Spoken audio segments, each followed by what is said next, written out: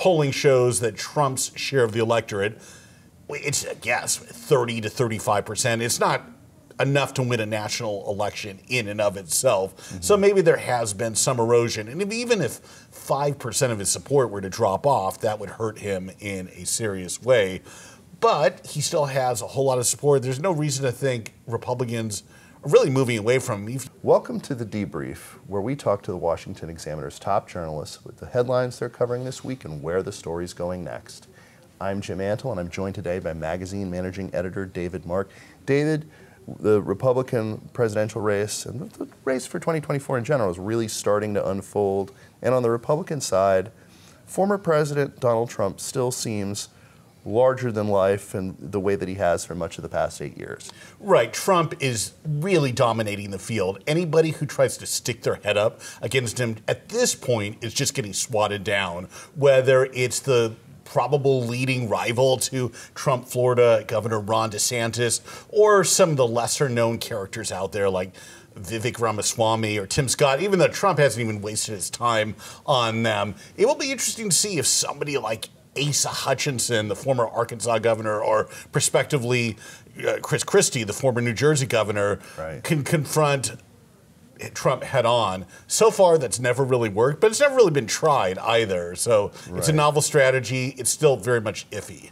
I mean, you pointed out in a piece for us that, you know, in any ordinary set of circumstances, him being found liable in the E. Jean Carroll case, that would be a major issue that your rivals for the nomination would want to hit you on. But of anybody with any real standing in the polls, that wasn't really what happened. No, the hardest hit really was Asa Hutchinson, the former Arkansas governor, who put out a critical statement, but it was maybe a 6 out of 10 on the political heat scale. It could have been a lot more intense. The rest of them, any of his other prospective serious rivals, just basically excused it, say, oh, voters don't care about that. Or in one case, Vivek Ramaswamy said, oh, that's just the deep state. I don't believe the New York City jury. I guess it was a federal case, but the jury pool that came from New Yorkers. New York, exactly. Those liberals up there. Mike Pence, Trump's own former vice president, said, that's essentially baked in and to voters' decisions. Nikki Haley, the ex-South Carolina governor,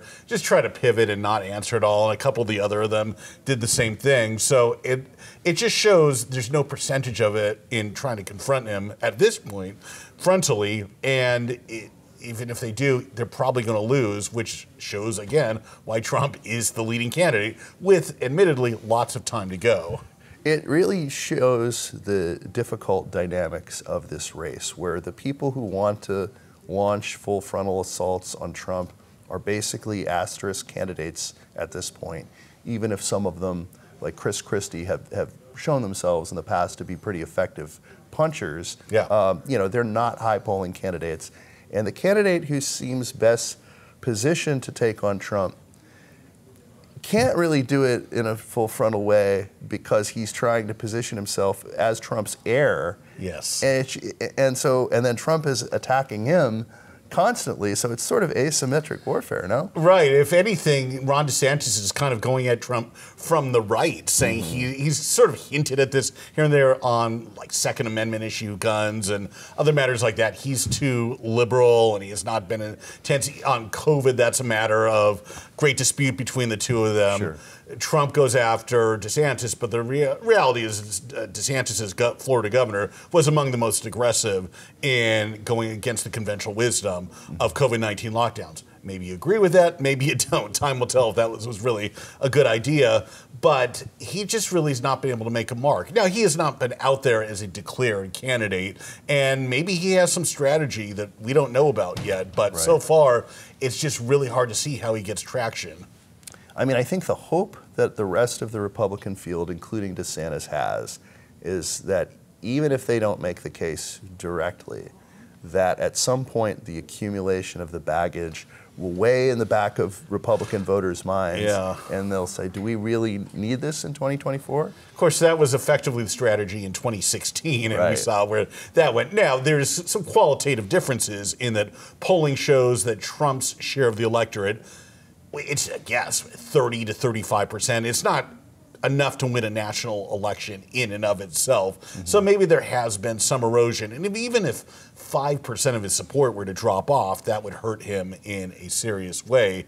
But he still has a whole lot of support. There's no reason to think Republicans are really moving away from him. If you look at Republican senators, they're really split on this. Some know that he's a bad deal for the general election. They'll say that openly. Interestingly, most of the senators were just reelected in 2022, aren't on the ballot again until 2028, maybe 2026 in a couple cases. But anybody who has real political skin in the game this cycle is just keeping their mouth shut effectively.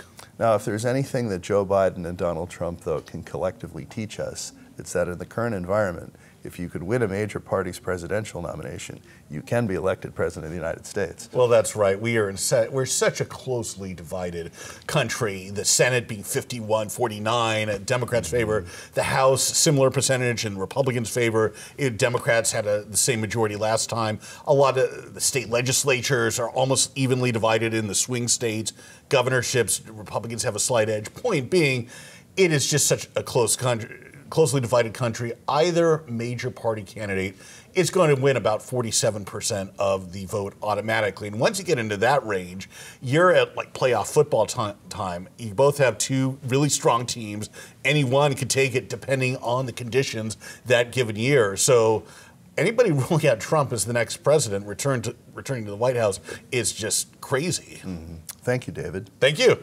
You can read David and the rest of our political team's coverage at washingtonexaminer.com.